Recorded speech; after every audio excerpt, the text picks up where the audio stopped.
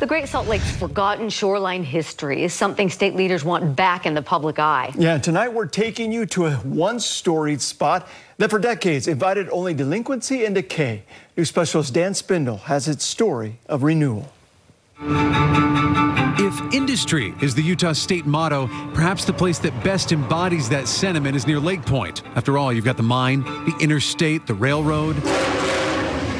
But this R&R, representing the work ethic of stone and steel, casts some actual shade on the R&R that began on a path just feet away. So it's a very narrow shot where you can avoid the lake. The rest and relaxation of Black Rock Beach. We know for 13,000 years, humans have been passing by this location and seeing it from the shoreline in high water years or being able to walk down in lower water years.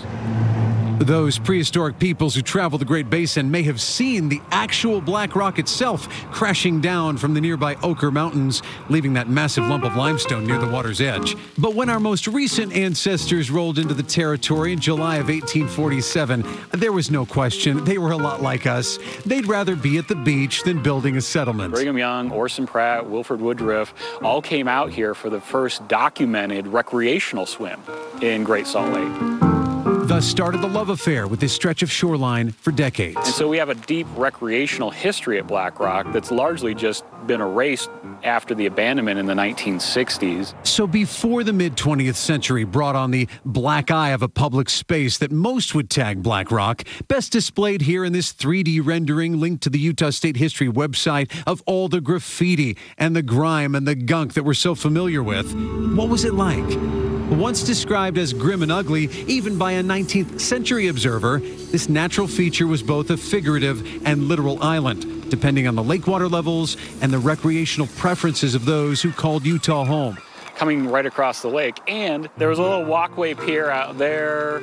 Countless locals and visiting dignitaries alike flocked here, first taking the 4-hour-long wagon ride from Salt Lake, then by rail, before the automobile era brought car lovers cruising to the west in just under 30 minutes. Heber C. Kimball even built a home that stood here until I-80 steamrolled certain remnants of the past, but the prominent Latter-day Saint apostle and pioneer put his stamp on this history here too. Really, aside from the massive Black Rock itself, you can barely tell that there was any resort here along this section of the Great Salt Lake. And much like the Great Salt Air Resort and other picturesque spots, they had their season and they died out. The idea now, today, is to bring people back here. As an archaeologist, I like to touch the things. It makes it more real to me. It makes me more connected than reading it in a book. Thanks to Chris Merritt and other historians and a whole lot of volunteers, this notable natural feature is not only restored now to its former glory, Black Rock is getting its time to shine as a featured spot on the California National Trail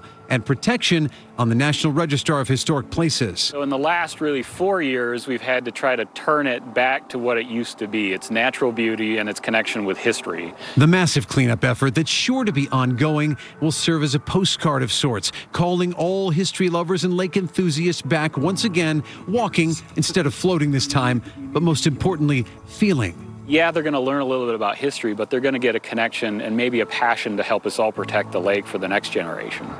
For 100 years, 4 generations of people could come out to Black Rock Beach and go swim and recreate, go boating, yachting, and it was really a great place for all Utahns to come enjoy. Chris hopes the new and improved Black Rock can help Utahns relate to those who spent so much time here resting and relaxing as we all work toward a renewed Great Salt Lake.